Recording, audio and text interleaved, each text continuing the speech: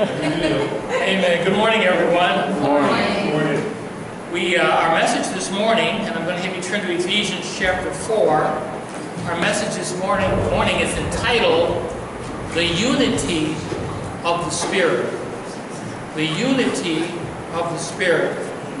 And on the back table we have a brochure with this morning's lesson called The Unity of the Spirit. This is going to be one of the more important messages that I've shared. I think they're all important. But this is one of the more important, more critically important messages that we're going to share this morning.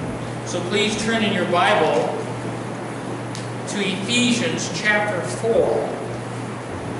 Ephesians chapter 4. And as we begin this morning, we're going to focus our attention on the Word of God. And so we should. All Scripture is inspired by God and is profitable for doctrine, for reproof, for correction, and instruction in righteousness. That's what the Word of God says. Why? That the man of God might be perfect, thoroughly furnished and fitted for every good work. If we're going to serve God, we need to understand God's Word. Right? We don't depend on our feelings and our emotions. Your feelings and your emotions can lie to you, can deceive you. We're only safe with God's Word. We're only safe with God's Word when it's rightly divided. Amen? Amen. Turn to chapter 4 of Ephesians. This letter to the church at Ephesus was written by Paul the apostle to the Gentiles. Beginning in verse 1 of chapter 4, I therefore, the prisoner of the Lord. You remember, Paul had been arrested. Paul was literally in chains. Paul ended up dying a martyr's death. His last book is 2 Timothy. Paul was executed. He had his head cut off. I don't know if you know that. Paul was executed. Paul died the death of a martyr. Paul was in chains, and he mentions himself as the prisoner of the Lord in some of the books, some of the letters. And he mentions it here in Ephesians. I, therefore, the prisoner of the Lord, beseech you that you walk worthy of the vocation wherewith you are called. This word vocation has to do with our calling.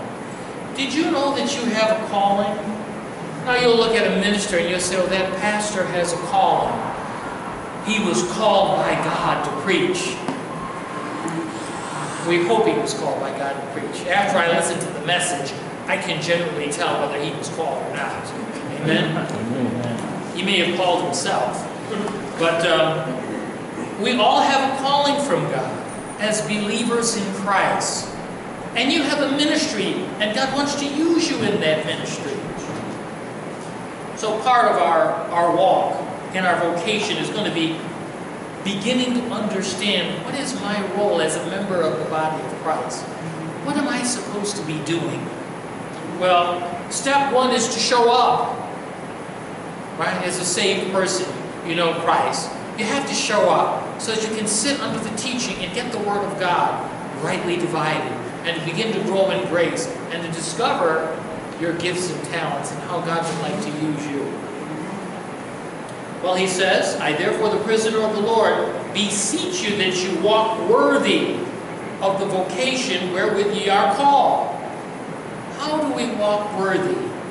He's going to tell us in verse 2. With all lowliness, humility, by the way, he's talking about humility here. We're not to think more highly of ourselves than we ought to. We live in a day where people love titles. I'm Dr. So-and-so.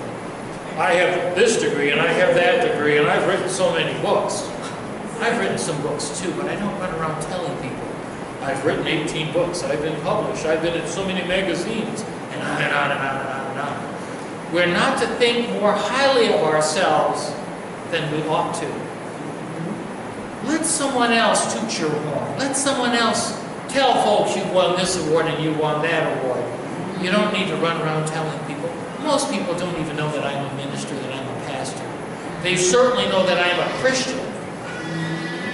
I'm very quick to lift up and to exalt the name of the Lord and to promote the Word of God. I don't need to promote myself. How are we to walk? We are to walk with all lowliness and meekness. That's how we're to walk. We're to walk in humility. He says, with long suffering. We're to be very patient with each other. Sometimes we have a very short fuse with other people. Sometimes members of our own family. Sometimes it's a boyfriend, sometimes it's a girlfriend, not necessarily just a husband or a wife. We need to be long-suffering and patient with each other.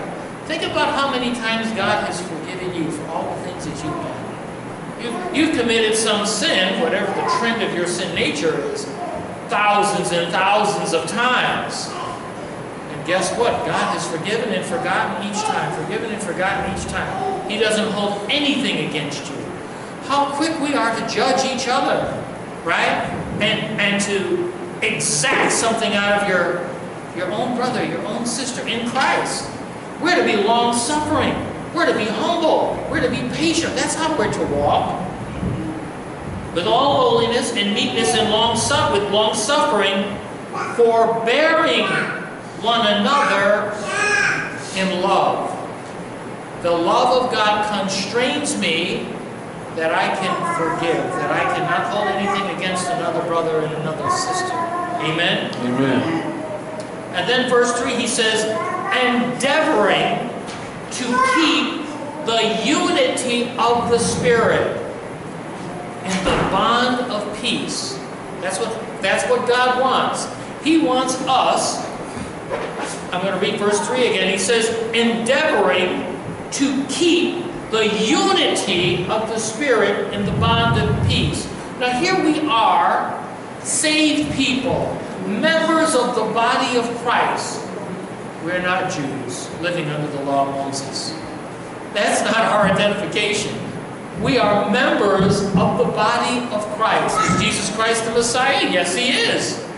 But we don't know Him as the Messiah. We know Him in our relationship with Him as the head of the body. That's how we relate to the Lord Jesus Christ. As the risen Lord, who's already been crucified, who's already risen, and who is seated at the right hand of God the Father. And he says that we are to endeavor to keep the unity of the Spirit in the bond, this thing that holds us together. What is the glue that holds us together? We're to be bound together in peace. We're to maintain the peace. When I counsel husbands, because marriage can be a difficult thing. Marriage can be a stressful thing.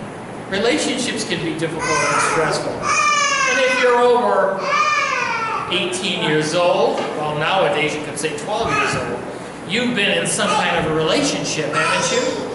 Right? Yes, sure you have. We're to keep the peace. We're to maintain peace. We're not supposed to be arguing and fighting all the time. I raised 2 daughters, and sometimes the girls didn't get along with each other. Sometimes they would fight with each other. And I would pull them aside and I would say to them, the mature person is the one who apologizes first. The spiritually mature person is the one who strives to maintain the peace. Well, they would rush to apologize to each other. Oh, I'm the mature one. I'm the spiritually mature one. I'm saying I'm sorry first. And I jokingly say to husbands, the words, especially after performing a marriage ceremony, husband, the thing you need to survive in your relationship is to learn the words, yes, dear. Yes, dear, you're right, dear. I'm sorry, dear. Be humble. Learn how to apologize. Learn how to put the other person before yourself. Well, we're going to look at 7 things this morning. 7 key important things. Paul says, beginning in verse 4, and I'm going to read 4 all the way through 6. And then I'm going to go back and I'm going to address each item one at a time. 7 things we're going to look at this morning. And I'm hoping that I have your undivided attention. This is really important information. We could have 7 messages just on these 7 points. I don't have 7 weeks in a row. We share the pulpit with my brother Julius. So I'm going to try to squeeze all 7 in this morning. There's so much more that could be said about each one of these 7 points. But we're going to do the the abridged version, okay? Chapter 4, verse 4, Paul says there is one body and one Spirit, even as ye are called in one hope of your calling. Verse 5, one Lord, one faith, one baptism, one God and Father of all, who is above all and through all and in you all. Well, let's go back. Let's examine all 7 one by one. First, Paul says, under the inspiration of God the Holy Spirit. This is the Word of God. He says there is one body. Now, you can look around today. You can see hundreds of bodies. You see the Baptist, that's a body, isn't it? That's a body of believers. Some people are saved, some of them aren't saved. You have the American Baptists. You have the Southern Baptists. You've got Free Baptists. You got Baptists everywhere you turn. Every one of them's trying to don't get you wet. You got Methodists. You've got United Methodists. You've got Episcopalians. You've got Pentecostals. You've got Church of God in Christ, the Kojic. You've got so many different groups. The Word of God says there's one body, not hundreds of bodies. Those bodies are anti-biblical and anti-scriptural. They are against the Word of God. And what are most Christians doing today? They're supporting the dividing and the segmentation of the body of Christ. It's blasphemous. It is anti-scriptural. Am I offending you this morning? Not if you got the Holy Spirit in you. Not if you're a child of God who loves the Word of God, who loves what the Word says. Your only issue should be, what saith the Scripture? What does God say? Not what that pastor down the street has to say.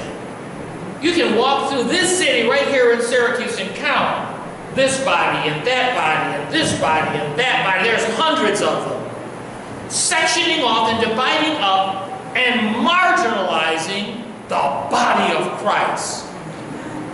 And didn't God know the future? God knows the future. God knows what's going to happen.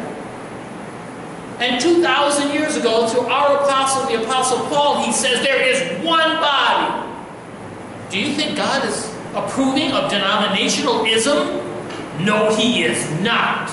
There is only one body, and that is the body of Christ, of which we are members. One body, folks, only one. Do you belong to a Baptist church, a Methodist church, a Presbyterian church, a Lutheran church? You're working against God. We've already talked about this a couple of weeks ago in Philippians chapter 3. What does Paul call Christians?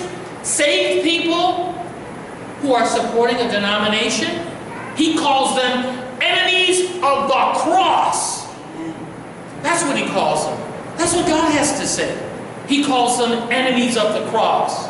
Do you want to stand before the Lord Jesus Christ at the judgment seat of Christ and have the label enemy of the cross? All you have to do is join a Baptist church, join a Methodist church, join a Pentecostal church, join a Lutheran church, join any denomination of your choice, and you have already violated Ephesians chapter 4, verse 4. He says there's only one body. We are to support the one body of Christ. That's no denomination at all, by the way, in case you're confused. Amen? Amen. And he says there's one Spirit. Oh, this one should be very easy to figure out, right? That's God the Holy Spirit. There's only one Spirit. Well, what's the problem with this one Spirit? Well, the Spirit that's in the Bible is not the Spirit that's out there in the world as described by most Christians. Christians describe the Holy Spirit in a mystical way. Mysticism, occultism. They describe the Holy Spirit as some force that comes upon you and you lose control of yourself. They start seeing visions in the night and God is speaking to me, not through the Bible, but some extra thing outside of the Word of God. That's not the Holy Spirit. Paul says there's one Spirit, but the spirit that's in the world is the spirit of lies and deception. To tap into your feelings and emotions and to lie to you and to confuse you and to keep you away from the Scripture, away from the Word of God, and away from serving the Lord your God. That's the problem today. He says, test the spirits, try the spirits to see whether they're from God or not. Put them to the test. Well, how do you test a spirit? You test a spirit by the Word of God. You have to know the Word of God to be able to use the Word of God to test the spirit to see if it's from God. Well, we can very quickly look at a few examples. Oh, and I've got to be oh so careful, folks, because I've only got a little bit of time this morning. These are entire messages or series of messages. Just a message on the Spirit alone. Well, first of all, the Holy Spirit is a person, not an it, not a force, not a thing. The Holy Spirit is called the Comforter. And Jesus says when He comes, He uses the personal pronoun He. When He comes, He will lead you. He will guide you. He is your teacher. And He is Almighty God. When Ananias and Sapphira lied to the Holy Spirit, they dropped dead. They lied to God. And the apostle said, you haven't lied unto men, you've lied unto God. The Holy Spirit is God. We need to make sure we understand who the Holy Spirit is. The moment that you believe in Christ, the Holy Spirit does a number of things for you. He baptizes you into Christ. We're going to talk about that baptism in just a few minutes here. The Holy Spirit seals you. You are sealed with the Holy Spirit until the day of redemption, until the day God comes and picks your body up, right? You get rid of the tent. The body that you're in right now is called a tent. When Christ came into the world, by the way, in the Gospel of John, in verse 14 it says, and the Word became flesh. That word in the Greek is skene. It's a tent. He tabernacled with us. He pitched His tent. What an amazing verse that is. He pitched His tent. Our body is called a tent. And one day, we're going to break down the tent and put the tent away. We're going to die. That's called falling asleep, by the way. One day you're going to fall asleep. You're going to pitch your tent. And God's going to give you a new building, a new house to live in. A permanent house. You know, a tent is a temporary place to stay. If you've ever gone camping, you pitch a tent. You pitch the tent and you stay out there in the woods for a couple of days, overnight. But you don't stay there for good. You just pitch your tent and you hang out for a while. That's exactly what we're doing on earth. This is a tent. It's temporary. We'll have more to say on that in just a few minutes, folks. He says there's one body, there's one Spirit. And even as you are called in one hope, we have one hope. And Christians are all over the place with their hopes. But there's only one. It's called the blessed hope. Do we know what the blessed hope is? People change the names. They use different words that really aren't in the Bible. They use the word the rapture of the church. Well, it's true. There is going to be a removal. The Bible uses the word, and I like to use the expressions that the Bible uses. It uses the expression, the blessed hope. What is our blessed hope? Our blessed hope is the return of the Lord Jesus Christ to receive us, so that we can discard this tent. We want to get out of the tent and we want to get into our building. God has a building for you. God has a home for you. God has an apartment for you. God has a structure for you. And God is going to meet all of your needs according to His riches and glory in Christ Jesus. So don't worry about your apartment. Don't worry about your house. God's got you covered. He's got a place for you. You don't have to worry about the lights. You don't have to worry about the electricity. You don't have to worry about the running water. God's got you covered. All you need is faith. This is our hope. Our hope is in the resurrection. You know, if you go all the way back to Genesis, Satan lied to Adam and Eve. He lied directly to Eve. He said to her, have God said? Did God say? Did God say what? That you can't eat of every tree? Yeah, but not that one. Not the tree of the knowledge of good and evil. You can't eat that one. And then she added, she goes, we can't even touch it lest we'll die. And Satan said, you're not going to die. God knows that when you eat from that tree, you're going to be as smart as Him. Knowing good and evil. You're going to be as smart as God. You're going to be as gods. And do you know that people have been lying just like Satan ever since? They say, you're not going to die. We just went to a funeral service, my brother and I, on Thursday. And every time we go to a funeral service, we hear the same thing. People say, oh, the person that died, he's still with us. He's just on the other side. He's watching us. He's looking down on us. That's not what the Word of God says. God said to Adam, in the day that you eat of that fruit from that tree, you're going to die. Dying, you shall surely die. And that's what they did. They began to die. They died spiritually immediately. And then that physical degenerative process of dying continued. Adam lived 930 years, and he died. And he fell asleep.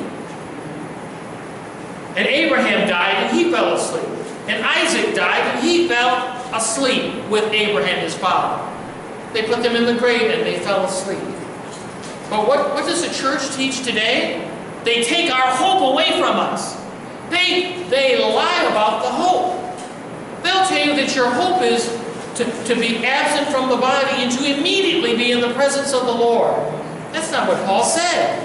If you look carefully at that verse, he's talking about he would like to be absent from the tent, and he'd like to be in possession of the building, because he said he doesn't want to be naked.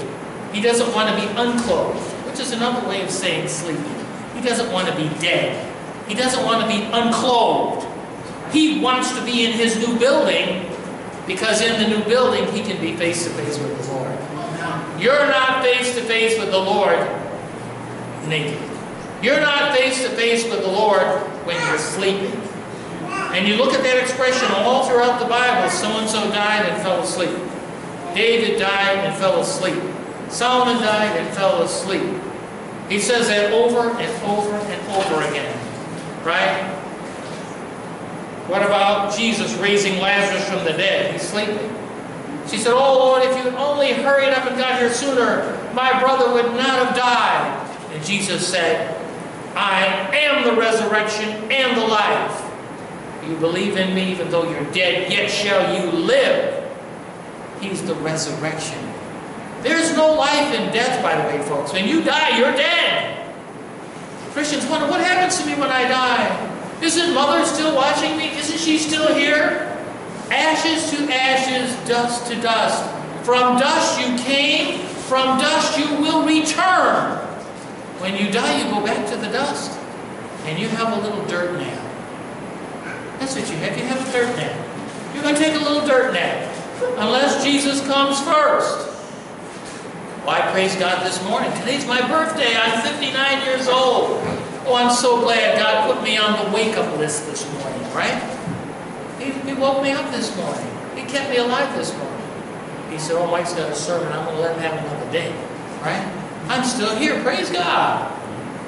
Now, He can take me at any time. I don't have a problem with leaving. But I don't need a dirt nap. I need my new body. I need my resurrection body.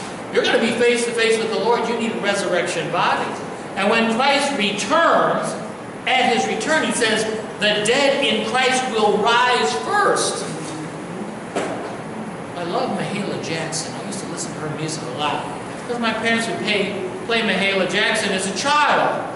Oh, and she had this song. I just love this song. It's called, she would sing, ain't it great getting up in the morning? Fairly well, fairly well. She talked about that great getting up morning. That morning when Jesus shows up and we get up. Those who have fallen asleep will get up from the graves. Those who have fallen asleep will be clothed in their new bodies, their resurrection body. It will be a great getting up morning. And I believe we're going to see Mahalia Jackson there too. And that great getting up morning. Amen? Amen. We have one hope. And our hope is not to die and then to be awake on the other side without a resurrection body, like the world teaches, like a lot of Christian churches teach. That's false doctrine, that's false teaching. If we are to maintain the unity of the Spirit, we are to hold to one body, no denomination. We are to hold to the right, correct Holy Spirit. There's only one Spirit. The Holy Spirit, by the way, speaks to us through the Word of God. And when the Holy Spirit was poured out on the day of Pentecost, you know, people get very confused about the day of Pentecost. They don't understand. What is the day of Pentecost all about? Well, you only have to keep reading. The Bible interprets the Bible. Joel tells us what is the meaning of Pentecost. Joel says this is that which, Peter. Thank you. Peter tells us the meaning of the day of Pentecost. Peter says, this is that which was spoken of by the prophet Joel. That little tiny book of Joel, only 3 chapters, is the day of judgment. This was the beginning of the day of judgment. But God put that day of judgment on hold. We've had amnesty for 2,000 years now. We have this mystery program in place for 2,000 years. So all those temporary things have been shut down. Israel's program has been shut down. Speaking in tongues has been shut down. That's not the Holy Spirit today. I see people speaking in tongues today. That's not the Holy Spirit. And I was a baby Christian once. I was confused once. I went to a Pentecostal church a handful of times. I tried to speak in tongues as well. I didn't know any better. I'm a brand new believer in Christ. I don't know anything. And I listened to my sister-in-law, who also didn't know anything, even though she had been saved for a long time, and took me to a Pentecostal church. That's not the Spirit of God leading me. The Holy Spirit leads us and guides us and directs us into all truth, not falsehood, not playing on our feelings and our emotions. Amen? Amen. So there is one body, there is one Spirit, there is one hope, and our hope is the resurrection. Our hope is the blessed hope. So if someone asks you, what is your hope as a Christian? My hope is the Lord Jesus Christ returning as promised to receive me unto himself. That's my hope. Our hope is his glorious return. That mystery that Paul talks about. The removal of the body of Christ. That is my hope. And if I should die, I'm 59, I don't know how long I'm going to be around.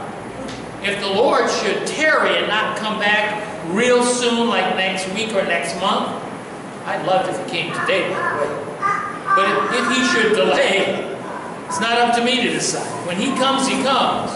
I might fall asleep before he returns. That's okay, because I'll be sleeping in the Lord. I'll be asleep in the Lord. Amen? And so will you if you go before he returns. So we have one body, we have one Spirit, we have one hope. In verse 5 we see point number 4. There is one Lord. Amen. There is one sovereign Lord. Who is that sovereign Lord? It is the Lord Jesus Christ himself. We have one Lord. There are many lords, by the way, in the world. There are many people who claim to be the Lord. Many false messiahs out there. We've got this fellow in Mexico who says he is Jesus Christ himself. He has thousands of people following him, by the way. I'm absolutely astonished that people can be deceived so easily into following a false Lord, a false Christ. And Jesus said, if someone else comes in my name, him you will receive. You reject me, but you'll accept just about anybody or anything else. My brother Julius and I were in the regional market yesterday, handing out tracts on the Bible, sharing the gospel, the Word of God. And right next to our table was a very satanic booth with crystals and Ouija boards and all this occultism. And there are lots of people stopping at the occult table trying to get as much demonic material as possible and willing to pay good money for idols and statues, right? That's what it's all about. These folks are hungry to accept deception and a lie. And Satan is the god of this world, according to the Word of God, and he's out there deceiving many. Our job is quite a task, folks. If we're going to be effective as members of the body of Christ, if the body of Christ is to be effective, we must maintain the unity of the Spirit. We've got to be in one accord. We've got to recognize one body that says the exact same thing, right division of Scripture. One body, we're all on the same page. Amen? Amen. Body of Christ has to be on the same page. Not all these denominations, with all their different teachings and their doctrines and their religions is what they're spreading. There's only one body. There's only one Spirit, the Holy Spirit. The Holy Spirit that is found in Scripture, in the Bible. Not this emotionalism that's in the church today. That's spiritism, that's mysticism, carried in from cults that's infiltrated the church. And people have the audacity to call that the Holy Spirit because they're ignorant of the Word of God. That's not the Holy Spirit. There's one body, there is one Spirit, there is one hope, and it's the correct teaching regarding the resurrection, the doctrine of resurrection. What happens when you die? You're dead until you're resurrected. There's no life after death until the resurrection occurs. You must be resurrected. Then you have life. And there's one Lord, and His name is Yeshua, the Lord Jesus Christ. He is the Lord. Look in the Gospel of John chapter 1, verse 1. It says, "In the beginning was the Word, and the Word was with God, and the Word was God. All things were made by Him, and without Him was nothing made that was made." We get down to verse 14, and it says, "And the Word became flesh and dwelt among us." He tabernacled, He pitched His tent with us. That's what God did. God took on the form of a man. He put on this tent, this flesh. He became human. What does the Bible teach? That God, Jesus Christ, is fully God and fully man in one person forever. Amen. Fully human and fully God in one person forever. He's both. And what do all the cults teach? What do some of the denominations in their confusion teach? They say Jesus was just a good man. They say, oh, he was a prophet. They think they're being polite. That's what Islam says. Oh, we believe in Jesus. He was a prophet. Oh, not God, not God. Just a prophet. A good prophet. A great prophet. See, we're showing respect. No, you're marginalizing him. Because the Bible says he's God in the flesh. He's Almighty God. There should be no confusion on this point. And I had a Muslim friend. My Muslim friend said to me, "Can you show me where Jesus actually claims to be God?" I said, "Well, have you actually read the Bible? Because it's all over there. I don't know how you missed it." Turn to Revelation, the book of Revelation, the Apocalypse, chapter 1, verse 7 and 8. He says, "I am the Alpha and the Omega. I am the Almighty." Did you miss that? Did you miss that?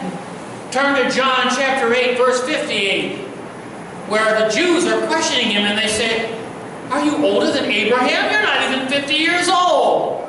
And yet you say you're greater than Abraham, you're before Abraham?" And Jesus said, "Before Abraham sprang into existence, I eternally exist as the great I am." And they picked up stones to stone him to death. Because according to the law, you just can't run around calling yourself God. That was against Jewish law. You claim to be Yahweh, they pick up stones and they stone you to death, and so they should, if you're not who you are, who you claim to be. If you're not who you claim to be, they were right. Pick up stones, take this guy out of there. He's missing a few screws. Right? You can't say Jesus is a nice guy. No, he's God. And if you marginalize him by saying, oh, he's just a prophet. Oh, he's not the son of God. He was the carpenter's son. He was Joseph's little boy. He's just this or just that. Folks, you've missed the point here in verse 5. There's one Lord, and his name is Jesus Christ. Next we have one faith. What is the one faith that every member of the body of Christ is supposed to know and is supposed to share? What is the one faith? The one faith is that Jesus Christ died on the cross to pay for our sins, was buried, and rose again on the third day, according to the Scriptures. That's the gospel. My brother Julius and I we went Thursday night to the memorial service of a friend, and there was a minister up there preaching and teaching, and when he got through, he said, oh, and that was the gospel. My brother and I looked at each other and said, what gospel? We didn't hear any gospel in there. We heard him jumping around sharing different Bible verses, not rightly dividing at all. And then he said, aha, there was the gospel. I said, oh, there was no gospel there. How in the world would anybody have gotten saved listening to that? No way. There was no gospel presentation. There was no invitation to receive Christ. There was no 1 Corinthians chapter 15, verses 1 through 4. And if you stop and ask most people, most Christians, most of them can't tell you what the gospel is. Most of them don't know. And when he says there's one faith, there is no longer the gospel of the kingdom. That was Peter's gospel. Peter said, repent and be baptized. Not for today, folks. That's the old program. That's to Israel, Jews living under the law. That's not for today. We have one faith today. What is the gospel today? What is the message today? It's the gospel of the grace of God.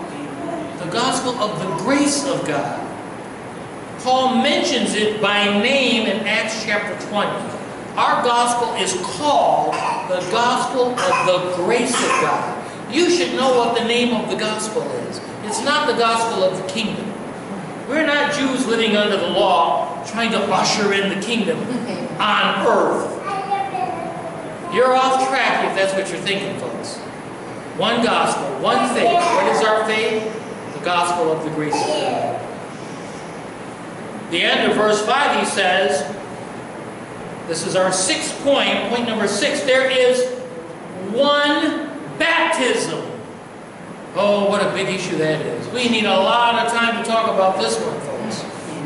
Isn't it interesting that he says there's only one baptism? No, we have a track in the back there. And there's more than a dozen baptisms listed in the track. Right? You got the baptism of John. You got Jesus' baptism, which was different. Right? Jesus and John argued, and Jesus said, suffer it to be so. I must fulfill all righteousness. He had to be baptized as part of the law of Moses. Then you have the baptism of the Holy Spirit on the day of Pentecost. Christ baptized on the day of Pentecost. He baptized them with the Holy Spirit. Now we're baptized into Christ by the Holy Spirit. That baptism, Christ was the agent of baptism.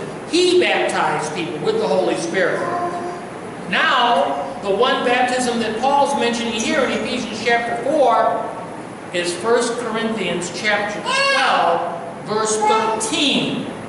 That baptism is our baptism. That's the one baptism that remains. All other baptisms don't count anymore, folks.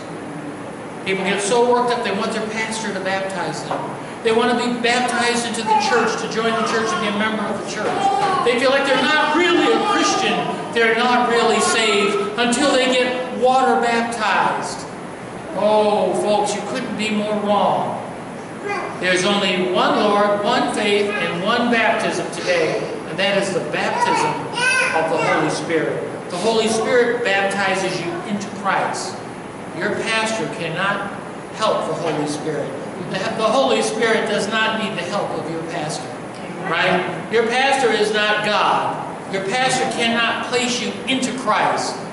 Only the Holy Spirit has the power and the wisdom and the authority to place you into Christ as a member of the body of Christ. If we are to maintain the unity of the Spirit, if we are to maintain the unity that Paul's speaking about here, the unity of the Holy Spirit, we have to say the same thing. We have to understand the same thing. We have to be on the same page as Paul. We have to be Pauline in our theology, Pauline in our teaching, because our apostle is Paul, the apostle to the Gentiles. And his gospel is the gospel that saves today. There is no other gospel that saves today other than Paul's gospel. And Paul calls it my gospel. He uses the personal pronoun my at least 3 times in Scripture. He says, my gospel. And Paul says, be ye imitators of me. Be ye followers of me. Follow me as I follow Christ. Amen? Amen. And our final point in verse 6. He says, one God and Father of all, who is above all, and through all, and in you all. This is an amazing thing he's sharing with us here, folks. Do you know that you're permanently indwelt, not only with the Holy Spirit, but God the Son is in you. We are in Christ. The Holy Spirit has baptized us into Christ.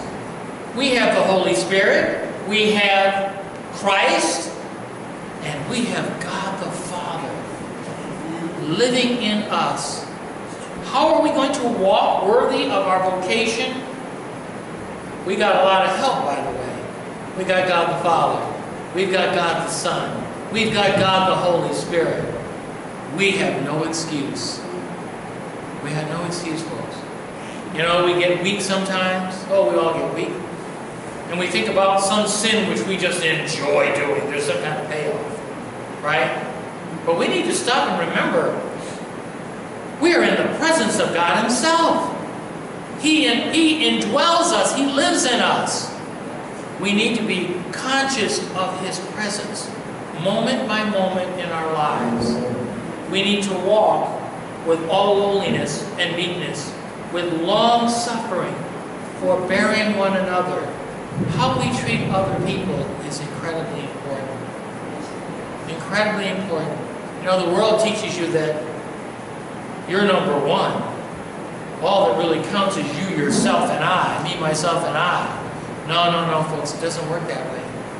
We're to be long-suffering. We're to be forbearing one another in God's love, in God's grace, in God's kindness.